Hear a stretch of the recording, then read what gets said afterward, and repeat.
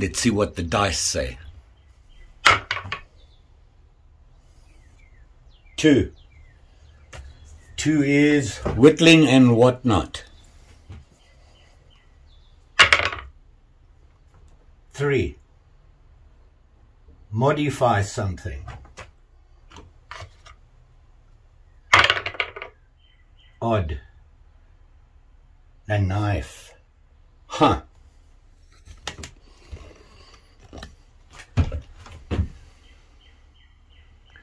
2, 3, 1. Whittling and whatnot. Modify something. A knife. Let's check it out.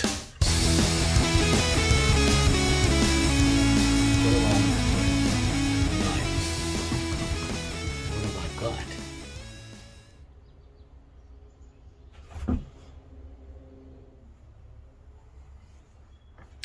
I think I got it. Let's choose a blade style and modify an opinel. I think I have one. I had to go to the cottage, to the man cave. I have an opinel number 9. I've got to admit, I do like these opinels. There's so much you can do with them. So the dice has spoken. We're modifying this guy. Opinel number 9. What are we going to do to it? We have to change the whole thing. We've got to change the blade and we've got to change the handle. That's about it that you can do on them. But there's so many variations. The other day, looking at blade style, and I think, I really like working with these opinels. I got a bunch of blade styles we could change it to, but which one? If I'm going to change the opinel, I want to change it to something I'm going to use, not just something that's different. It's got to be a usable knife and something useful. I like to whittle, so we've got to come up with a whittler. That's what we got to do. We got to make a whittling knife. So here's the dilemma. What blade would I like for my whittling knife? I like a pen blade, but they're for really small knives. Hey, Wharncliffe. A Wharncliffe blade. Perfect for whittling. It's got that nice shape, nice point on it, and it has a nice curve you can get in. Maybe that's what we'll do. There's other things I've got to take into consideration. One, the blade is going to have to be shorter. I like to be right up there, and this blade is really long. It needs to be shorter because I like to work close, especially when you're getting delicate. So we have a Wharncliffe blade, we're going to have to shorten that off. Then we have the handle. Admittedly, this is one of the most comfortable handles you can get. For whittling though, I think I want a different handle. I had bought some whittling knives a while ago. I really liked the handle. This handle. When you're doing close work like that, the way this sits in there, it really felt good. Can we change this? That, it's halfway there. I think we can do it. Let's get at it. So the Wharncliffe blade. Got to keep the opinel. Too sharp makes it a sheep's foot. Like that.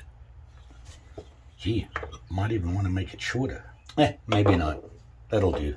Now the handle, we got to keep this depth, I think. That might be an issue. You have to choke right up on it. Ha! That'll work. Okay, now I have that figured out. I got to go to the hardware store. I need tools. That took a little longer than we anticipated. I thought a quick 30-minute trip down to Ace Hardware and I'd be back. 2 yard sales. Had to stop by and look, and I scored. To hold wood stuff without damaging it. Old school, double-handle wood vices. Oh, look at that. Old school, handsaw. I needed something because I'm having problems with my opinel knives and the wooden handled knives. When it's damp, wet, whatever, they swell. Look what I found. Check this out. A mini oiler. Now I can put oil in there, seal on it, drip, drip, little spots of oil, and we're all good. Them things cost me a blistering $27. And then I walk in the door. Amazon arrived. Got me some more leather to make sheaths for the little folders. Woot! Oh yeah, that's right, I went to Ace. I needed a good hacksaw, so I bought me some hacksaw blades, and then I needed sandpaper. Anyway, let's get on with the project, because this day got kind of busy. Let's have at it. I got too many tools again. I got to find places to put them. The horror. First thing I need to do is cut the blade. That's not good. Wrong blades, I think. This is the OPINEL Inox, which is the stainless steel. It's turning out to be a little bit harder than I thought it would. What to do? Houston, we have a problem. Looks like I'm going to have to just run into work. We'll figure it out. Let's start on the handle in the meantime.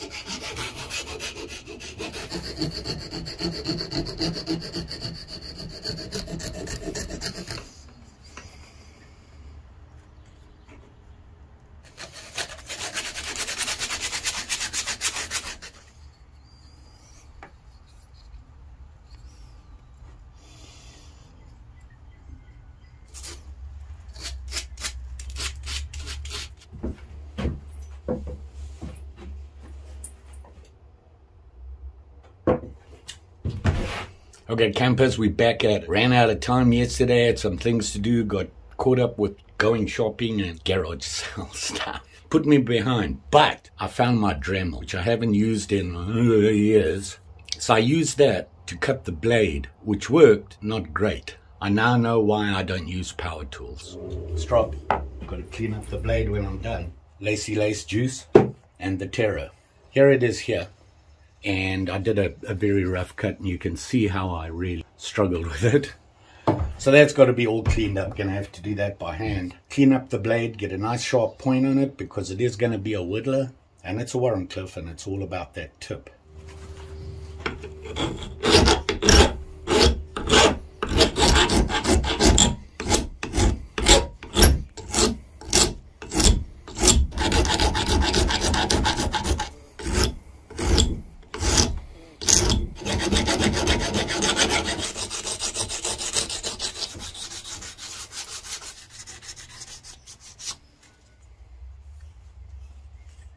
So here we are now. Unfortunately, I didn't want to take it any more further down. There's some marks there from the Dremel. I've made it as small as I want to. I think the handle goes perfectly with it. And as a Whittler, it's nice and small, and you can choke up on it. This is for my middle finger, and this sits there, and my thumb sits right on there.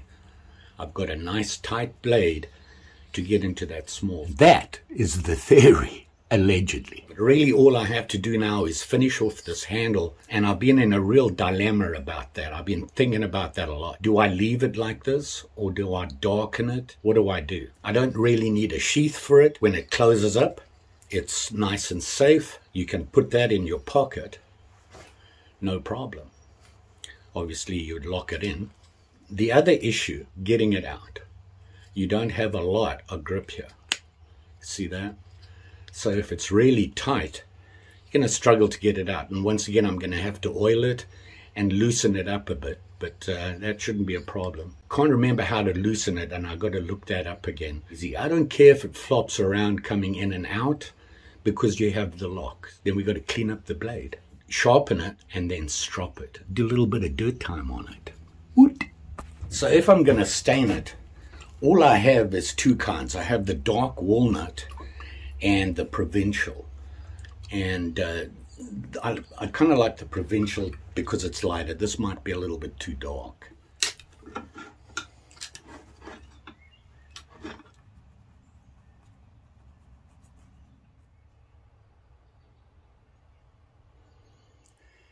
So here you have the two colors here. I plan on doing a very fine 400 grit sandpaper on it, so you can see how dark that is. That is lighter. I prefer that, which is the provincial. And then of course putting the oil on is going to make a difference as well. So hey, you pay your money and you take your chances.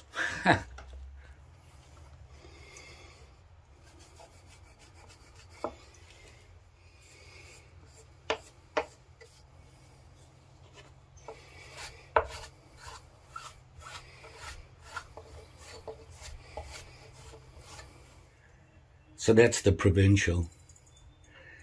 I didn't put a lot on, I put a very light coat on. I kind of like, it still shows the grain. And I think when I put the boiled linseed oil on, it's going to show it up even more. So yeah, I was hoping. Okay, I put it outside to dry. Why? Quickly. It's really hot out there. So here it is here. And this is how it looks right now. Now I'm just going to sandpaper it a bit, just with some 400 grit, so just to smooth it up, and then we onto the blade.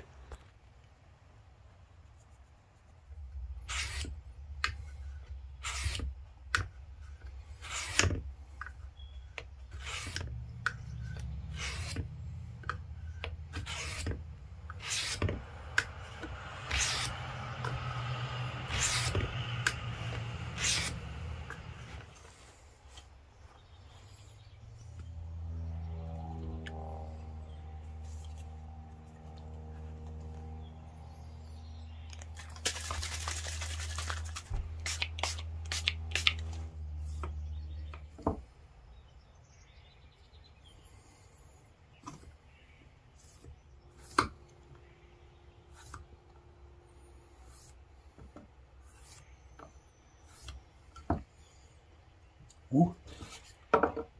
So there we are. I want to test it and see how it does. It's pretty good. Working for me. So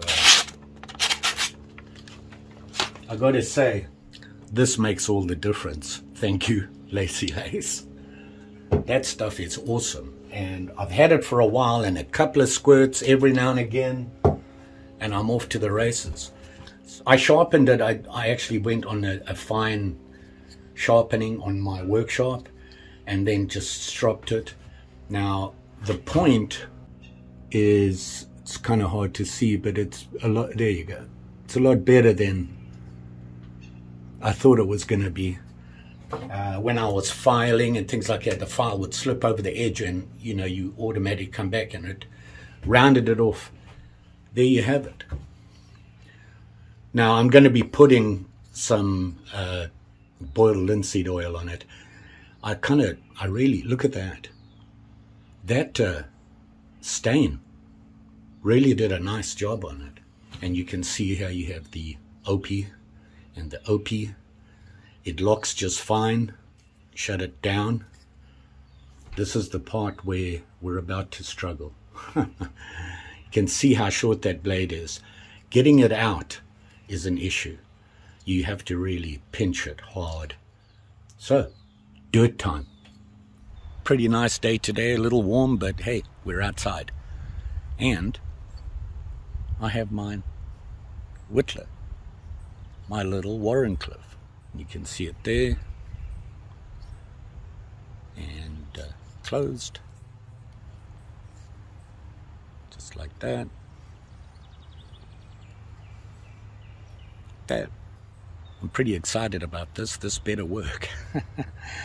So I've got a couple of pieces of wood here. They're not ideal, but it'll give me an idea if it's going to work, and that's all I need, because typically I like to whittle softer wood like basswood and things like that. It's just easier to work with. But when I'm doing walking sticks and that, the wood gets a little hard, and I want to get more delicate with them, so made me a table. The neighbor behind me here had a huge walnut tree in his backyard, and he had it cut down. He said, help yourself. So he had cut a big heavy disc off. See this? Now I have an outside work table to show you things. Put a couple of pegs in it. Put a couple of pegs in it to hold it. It's pretty level. So let's do some whittling. So it'll strip the bark, that's no problem there. Look at that.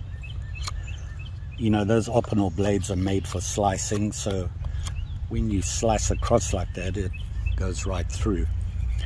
I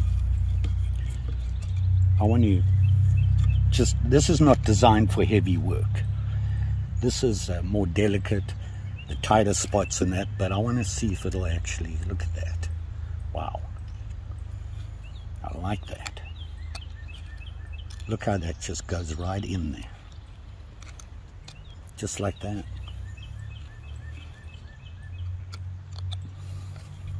There you go, look at that. Look how clean that cut is. Let's try a small piece. Okay, I've just got myself a nice little thin stick. I want to do some delicate work on it. So here we go. You can see, look at that. Watch that. Look how, wow. This is what we want. And you can see I'm just using this thumb to push the blade. This hand controls it. Look at that. Wow. Slices right in. No problem there. Wow. And I have pretty good control. This is working way better than I thought. So let's see how we do here. And remember, you slice, don't push. Slice across the cut like that to get it. So it did that. Let's do a quick stop cut like that. And of course into it, break it off. And if I do that all the way around, I don't know how good this stick is. I'm just doing a little reduction here. By the way, I came up with a name for it. You'll see it at the end there. I'll name it for you. Oh, this does a nice job. You can see there, very basic. Yeah, I don't have gloves on. Tut tut, George. And I'm just gonna do this quickly.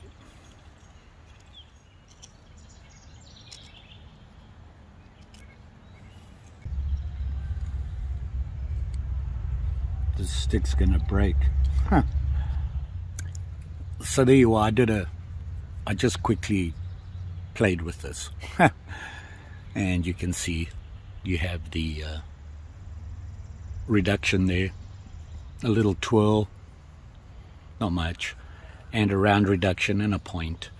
And you know what? It does it so well. These opinel blades are designed for some really delicate, thin slicing, and they really do a good job.